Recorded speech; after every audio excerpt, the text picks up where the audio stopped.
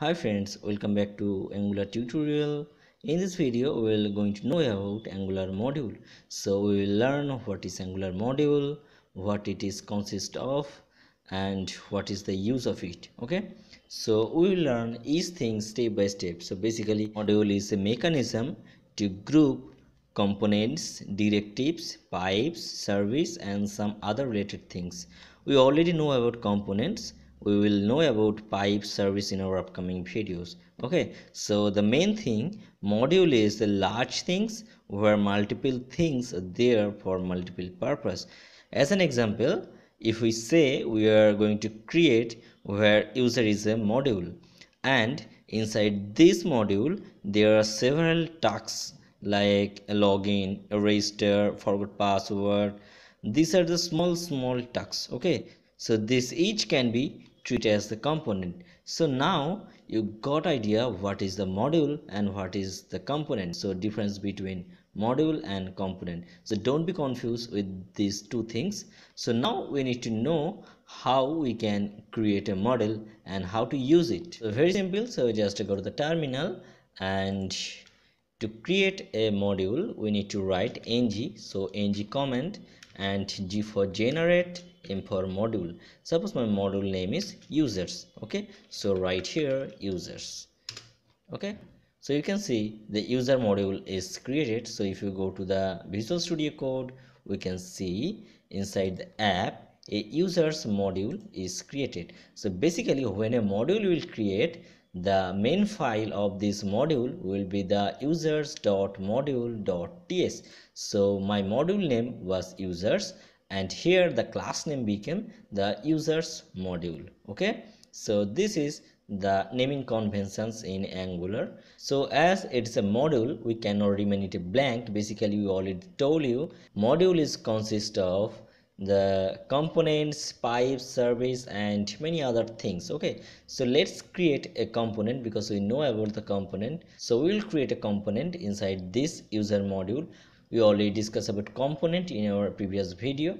So here I will just create it and will show you how to use it inside the model.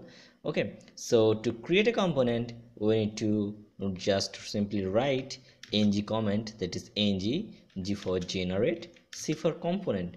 And suppose inside the users there have many tasks like login, a register. So first we will create a login.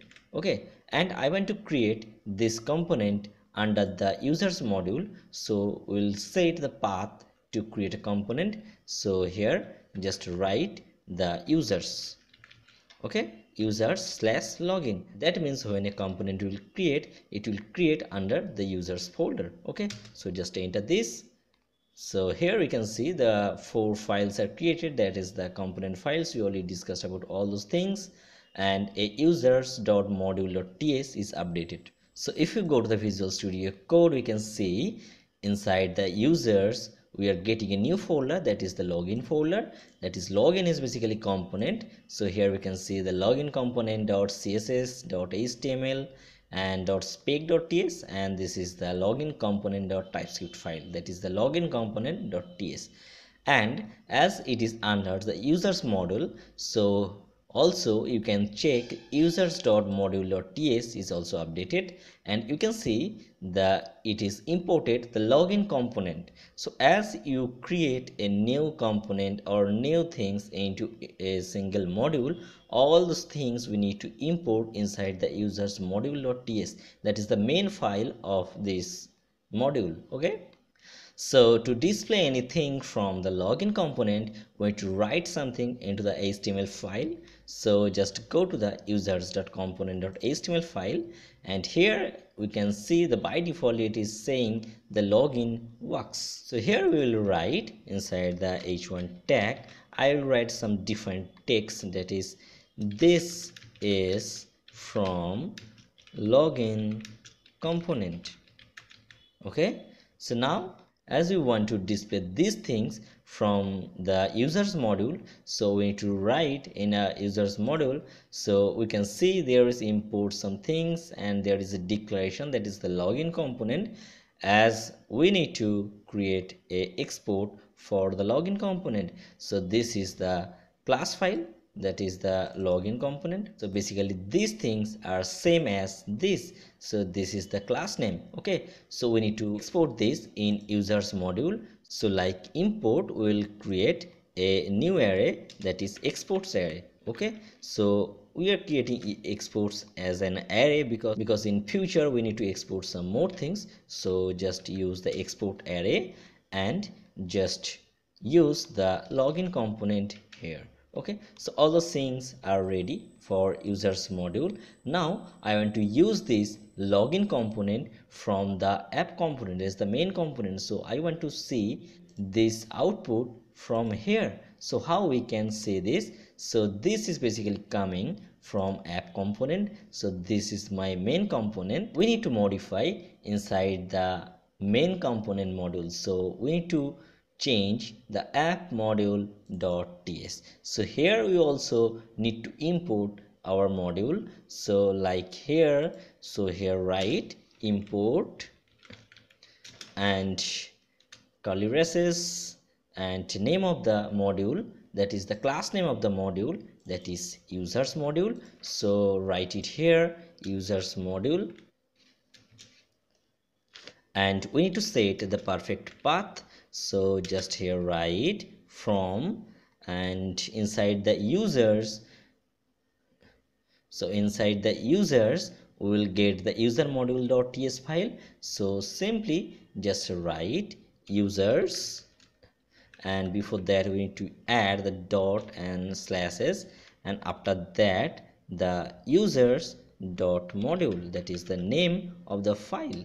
So we don't need to write ts here because we just need to write the file name, that is the users module. Okay, so this is the users module, and same like we need to import this into here. So inside the input array just add the comma and add the class name of the users module. So this is the class name, that is users module. So write it here. Okay, so all are set in the app module.ts. Now I want to display this output from here. So to display the output from login component, we need to use the selector from the login component typescript file. So here we can see the selector is app login. So I want to see this output into here. So just go to the app component.html file, and here I want to add the selector. So the selector name is app login. Okay, and just close this. So if you just go to the browser, we can see the output from the login controller. So this is from login component. Okay, so this is the extra arrow here, so we need to check why this is coming. So if you go to the login component, we can see there is the duplicate. Okay, so just now we can see this is from login component and this is from app component. So now we can understand how to get the value from component using any module to the app component. So now one component is ready inside the users module. So same like we can use any other component also. So here we have a login component. So in this way we can create a register component inside this users folder. So just like write here register. Okay, and we'll get a new folder that is register, and same like we will get all the files. So just write in the register component.html file. So here write this is from register component. Okay, so write inside the h1 this is from register component.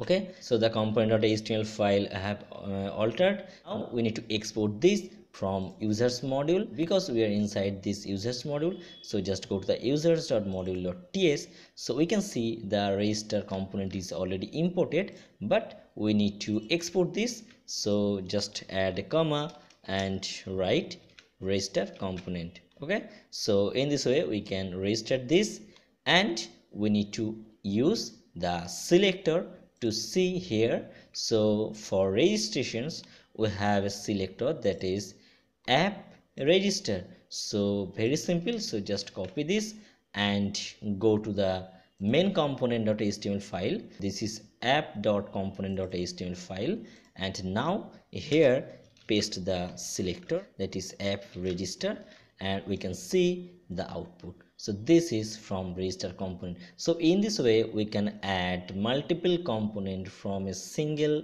module. Okay, so this is the way we can create a module, and inside this module we can create component, and in this way we can make a project with different module. So don't worry, we will create a project with Angular after topic wise discussion. So next day we are going to discuss about how to call a function.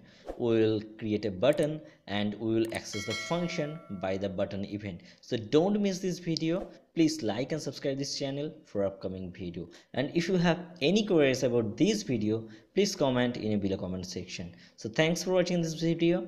Have a good day. Bye.